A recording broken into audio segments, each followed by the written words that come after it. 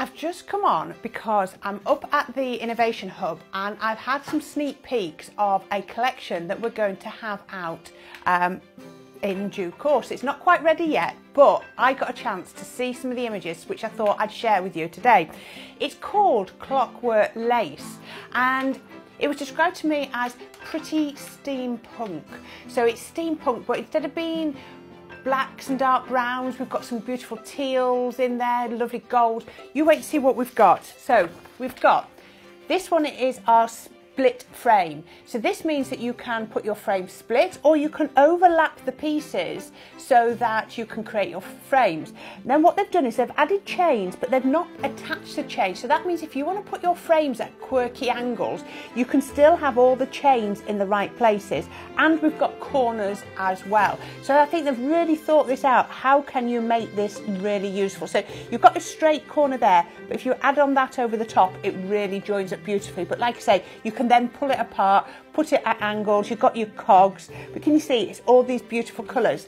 Now the other one that I really like, let me turn it that way up to show you, is this one, and these are like our matting and layering dies, but they are cogs instead of regular just plain circles. So I think you're going to find these really useful. Use half of them, use them as apertures, use them as frames, use them as mats and layers, and then look at all of these cogs that you're getting as well, that you can then decoupage on, add as tuck-ins, however you want to use them. I think it's really lovely, and you've also got lovely little filigree elements.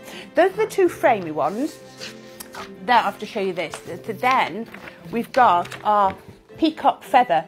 Isn't this gorgeous? So you've got these peacock feathers, but with a steampunk element. And look at the colours; they are stunning. So if steampunk's always been a bit dark for you, I think this will you'll really like this because it really lifts. And then look at this. I'm turning that one up too. You've got your flowers. I think they are beautiful. So they are our cogs turned into flowers. I'm going to cut these out. I'm going to scrunch them. I'm going to add my gilding waxes. Make sure you've got gilding waxes ready. I'm going to put my spritz and sprays on them. Some of those circles I'm going to ink through them. I'm going to put texture paste through them. So many ideas. I'm running away. Now, two more sort of structural ones we've got is this floating castle. Isn't this beautiful? So it's sort of floating on the cogs here. And you've got you see, it's lifted it. We've added the vines through the turrets, which really lifts it, so it's not quite as dark as some steampunk.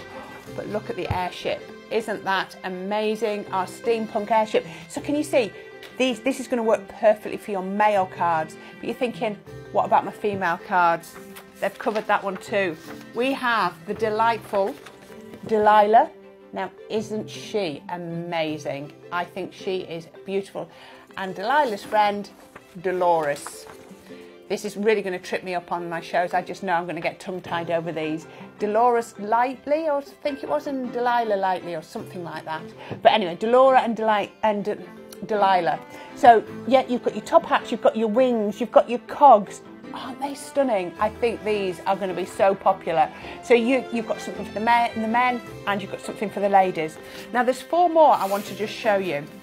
And these are the Unity dies. So these are ones where they're going to cut into your cards. So if you want to create shapes within your cards, these are going to work perfectly. We've got the mushroom. Look at that. That whole mushroom is made up of cogs and turnings. It's beautiful. So you've got two dies on the outer one. You've got one that's going to act as your mat, and then one that's going to act as like your, if it comes out like I think it is, as your split unity. So if you want this shaped over the edge of your card, perfect. So in this set you've got the mushroom. Look at the dove. Isn't that beautiful? Stunning. I'm thinking of the green papers I'm going to use this with. I'm going to use it with golds. I'm going to use the gilding waxes. I'm going to use the relief paste. All those sorts of different techniques through this. Then on top of that, the owl. Now, sneak peek, the owl is in issue 74 of the Tattered Lace magazine. How do I know? Because I made it. So we've got a project using him as well. He is beautiful. And again, he's got two dies that go with him. And the final one in this, and I think you're going to love this, is the steampunk dragonfly, I think it is.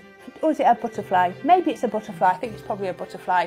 Absolutely gorgeous. And again, you're going to have those outer dies, you're going to have that split unity, and this is going to cut perfectly into your cardstock as well. Absolutely stunning. I think you're going to love these. I'm really excited about these, and I can't wait to see the finished samples that the design team put together.